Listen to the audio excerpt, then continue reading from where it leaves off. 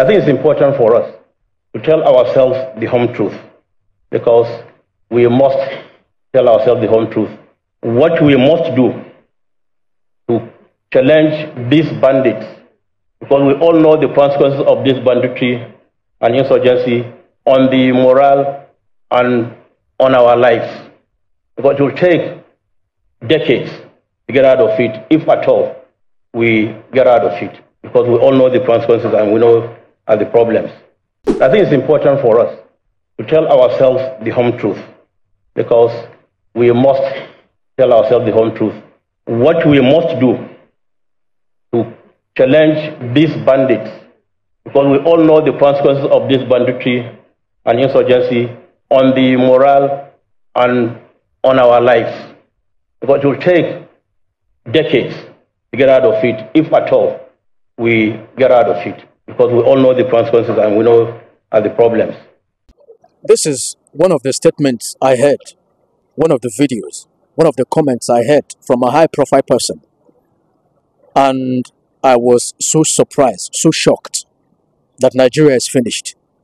Because if with all these billions we're here every day, every time, and they cannot be able to conquer this issue of insecurity, then there is a serious problem. There is a serious problem in the country.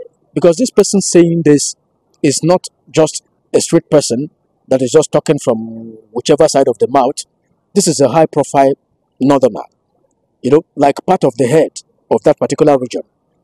In case you did not hear what he said very well, he said, I think it's important for us to tell ourselves the home truth, because we must tell ourselves the home truth.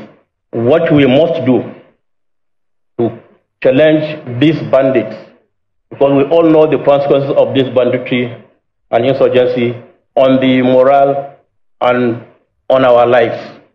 Because it will take decades to get out of it, if at all we get out of it, because we all know the consequences and we know the problems. Do you know how many years in one decade? It will take a very long time. Do you know what that means? That means that even those farmers that have stopped going to their farms because of that same issue of insecurity will not return to the farm very soon. It will take a very long time for them to go back to their farms, for things to normalize. That means the issue of food scarcity, hunger, it has not even started, the same way the United Nations said it. This is so surprising.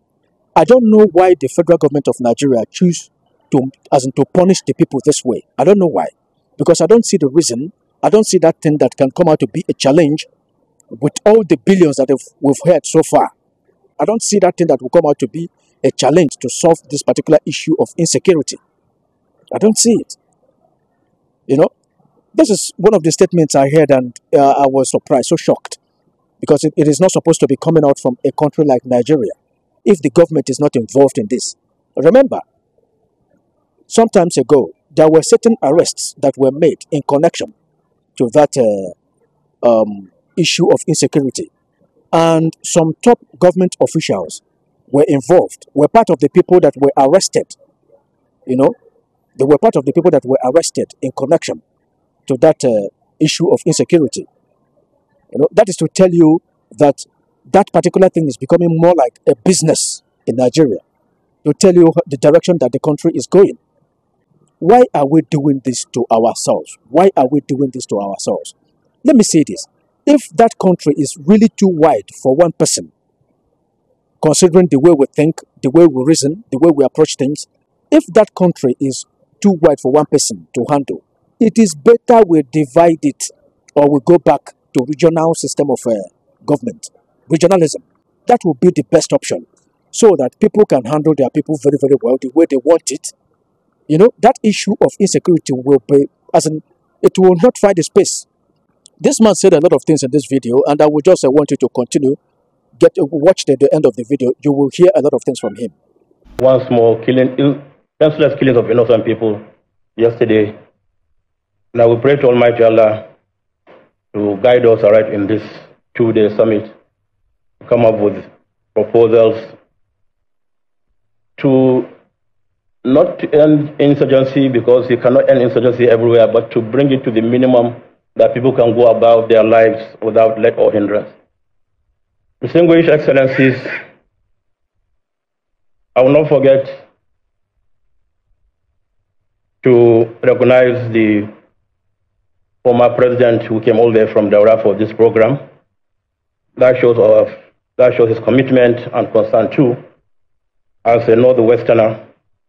And I think it's important for us to always pray for our leaders.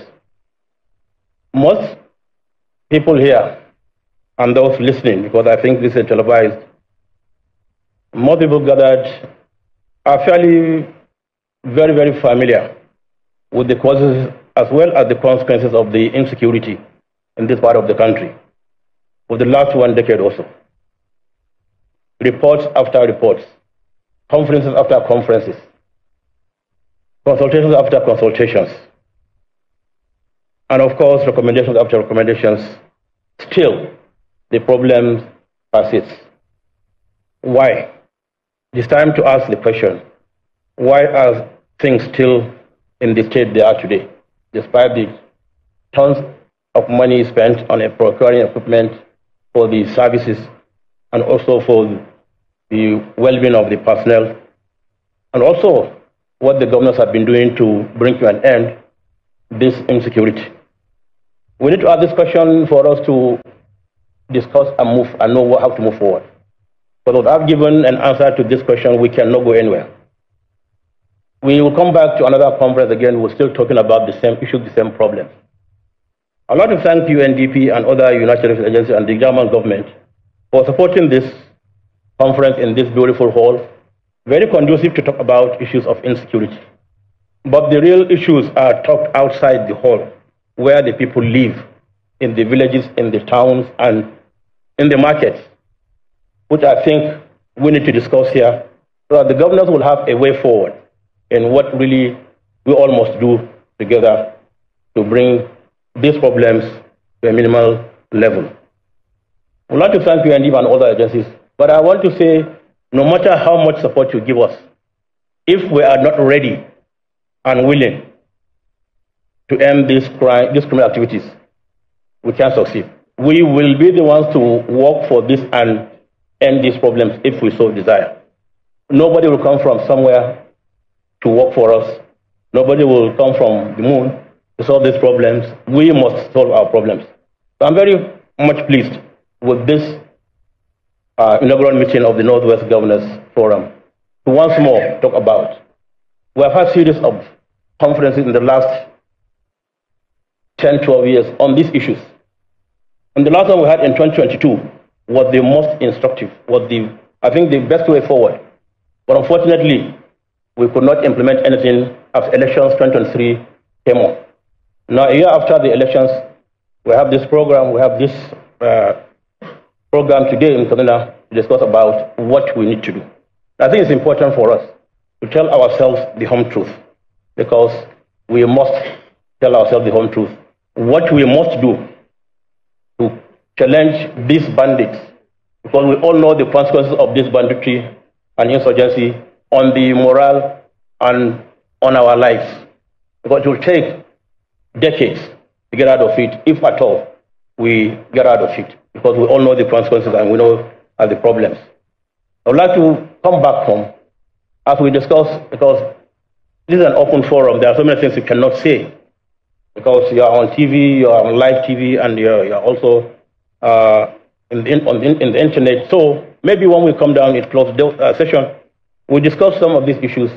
Because the last conference, as I have said, had former ministers of defense, had former service chiefs, and they brought one very good way forward, which we met with the Northern Governors Forum. And in fact, let me just say, we have met with the Northern Governors Forum nothing less than 5 to 6 times on some of these issues. Now, this new set of governors, I believe, will be the change we need to utilize on for us to reach out to everybody and have this successful outcome of whatever we decide to do. So we'd like to assure you, on behalf of the Northern Traditional Leaders, which I happen to be the chairman, on behalf of all traditional leaders in the country, we are always ready, because we know the problem of the people on our shoulders, and people come to us, and we are always ready to work with the government or with the governors at all levels to move our states, our country forward. Be rest assured, we are willing, but our presence here alone shows that yes, we are here, and we are always willing. Once we are called upon, or one we now call upon you, the governors, because we know your doors are always open to us. You have never stopped seeing us whenever we have issues to discuss with you. We will continue to work with you. We must continue to work with you because we know that's the only way forward to save our region, to save our country from the numerous problems that we've been facing. I have a short listing. I will find a way of getting it across to the organizers of this program. Maybe when we come to at the close of the session, we can discuss some of these issues as we listen to other comments from people, so that we now move our region, the biggest region, the most populated region, the region where all the votes count to make somebody a president. So we know what Northwest is, and we know what Northwest is not. We know we are humble people. We know we reach out to everybody. We know we fear God Almighty. And God, in His infinite mercy, will bring to an end all the security challenges facing us, in particular in this region and in the country. I'd like to thank the VP for taking time, despite the loss, to be here. That shows his commitment for him to just come here and be with us, also to pray for you. And we assure you, you are part and parcel of us. We wish you all the very best. And may Allah subhanahu wa ta'ala continue to bless all our leaders. May He give them the strength to move our country forward. Wassalamu alaikum wa rahmatullahi wa barakatuh.